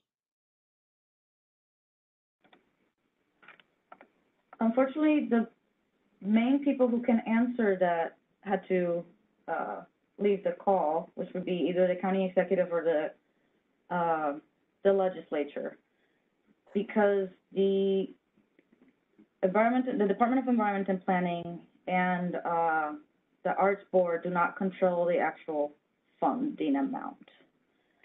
They give us a sort of a benchmark top end amount. We try to put all the organizations in there. And we've been trying to make a more equitable effort to make sure that organizations that haven't been getting an increase or new organizations that started kind of way behind the ones that have been in for a long time, that it kind of evens out a little bit more. But that is definitely a question that we would have to put towards the county executive or the legislature. And because really that's the best way for us to be able to advocate that for you. I think last year or the year before, I can't remember years anymore, we were able to make the changes to the application because of the community feedback from with Legislator Baskin and Frontline Arts Buffalo to bring that concern forward to the point where I could actually do something about it, the board could do something about it, our department could do something about it. So these sorts of things definitely need to start with the community and the sector. I don't know if Graham wants to add anything as board chair. I agree with what you just said. Certainly, it is the legislature that ultimately makes the decision. In terms of how the board operates, it is a really looking at sort of the fundamentals. But in terms of recommendations, I mean, if we see an organization that's doing really well, then the recommendation typically is to increase. It's just sort of the ability for the legislature, I think, to make sort of increases as well. And I mean, there's sort of a built-in, if you've reached a certain level, the percentage increase potentially is going to be considerably larger if you're getting more, obviously, than if you're getting less, even though it's an equivalent percentage increase. But yeah, in terms of how the board operates, it certainly is we recommend either maintaining current or going up, or in some cases potentially going down, I guess, as well, to the county executive, and then that goes into the budget making process with the legislature. So yeah, I agree with what Marielle said in terms of sort of raising the issue, I think community-wise, because I think that's where you're going to see some traction in terms of that as well.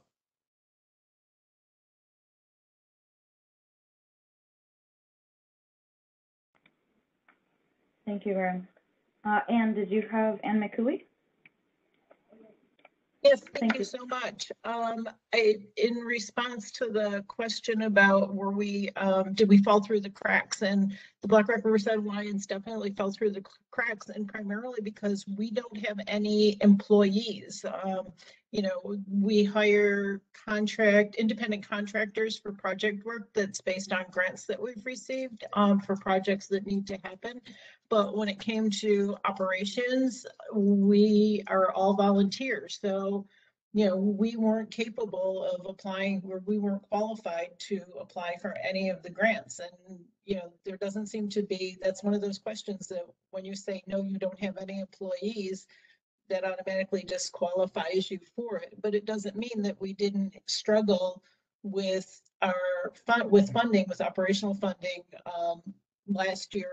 Well, more so this year than last year, because we had our money in for last year already in our grants to run our operations. But so many of our funders, pulled their support for project work to focus on funding for recovery and keeping organizations open. So, I just wanted to throw that in, that, yeah, there are a lot of us that don't have staff that still need to be able to have a funding source.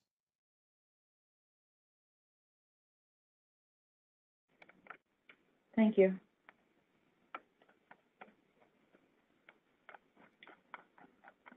Was there anyone else that wanted to share any information, ask any questions?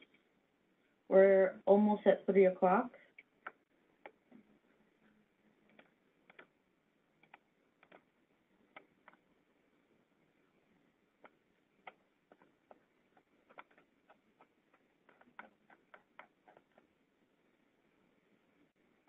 Do any of the panelists have some final words before we wrap up?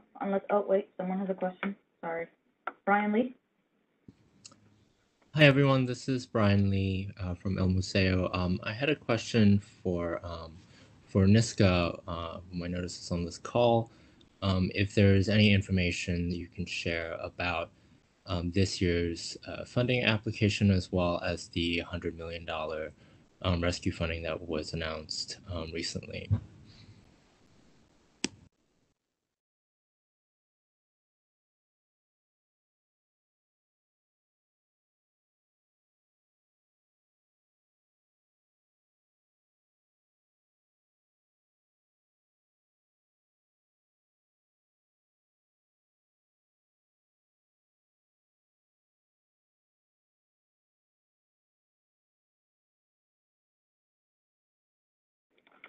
Karen, can you hear us? Yes, can you hear me now? Yes. Yeah, thank you for the question. I appreciate that. Please allow me and forgive me for not being able to answer this directly. I am taking notes only today for NYSCA, and we are sorry that we could not have executive representation today due to conflicts. But I do encourage everyone to continue to keep an eye on our website, arts.ny.gov.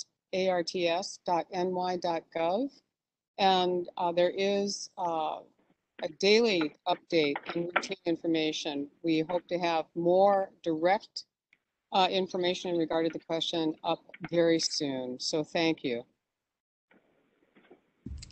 Thank you.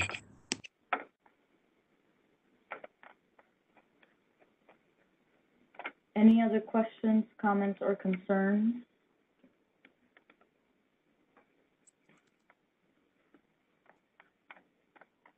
If the panelists have any final thoughts or comments?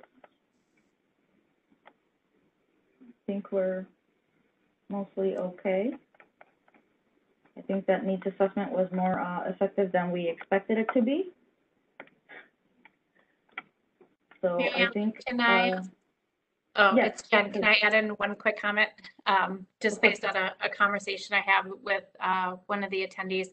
Somebody asked us at ASI if we're going to do another audience readiness survey. So that was something that we actually did I can't remember the time frame now. So at some point in 2020, we put together an audience readiness survey that organizations could use to share with their patrons, their audiences, to really gauge collective sector data as to when, how, why audience members would feel ready to go back in whatever platform that is, so virtual or in person. So actually, because of all the changes and because the last time we did that, everything and nothing has changed all at the same time. We will be putting another one of those together, so everyone can look out for that. And we will put it together on ASI's end, and organizations can feel free to use that as part of your communications to your patrons and audience members. And in tandem, we'll collect all of that data as a sector to share that with everyone. Thank you. Mary Ellie, it's Jennifer from the Health Department. I should be getting notice out to folks who are interested in participating in a Q&A webinar similar to this. It's probably early next week. So if anybody does want to be invited to that, if they could either email me at large events or, and I can try to get emails out to everybody here in the very near future with that information. Awesome, thank you. And thank you, Jen, for that info as well. Anyone else? Well, Mary Ellen, I'm going to wrap things up since it sounds like everybody's had to say what they've had to say. I first and foremost want to thank all of you panelists and all of you participants, ASI, Community Foundation, Fund for the Arts, our Department of Health speakers, the county executive, Legislator Baskin, Cindy from the VBN, Graham, everybody. This has been a great opportunity that we've provided for our cultural community. There's been a lot of good information. As you said, we got a lot good in the survey, so we've got a lot of good information to go forward. What we're going to do is work with ASI and Mary Ellie are going to work together to put a combination report together of the survey and the town hall today. That'll be presented to the county executive and to Legislator Baskins with ideas on what ways and things that we've learned that we can help cultural organizations better prepare and better handle the reopening and the re-entertaining of an actual audience. So thank you guys all for being a part of this. Thank you all, your cultural agencies for joining on and sharing your experiences. Like I said, there will be some follow-up from here, from the county and from Mary Ellie and from ASI. You guys will all be aware of that, and we will continue to try to see what we can do to hopefully help in 100% rebound of our cultural community. Thank you.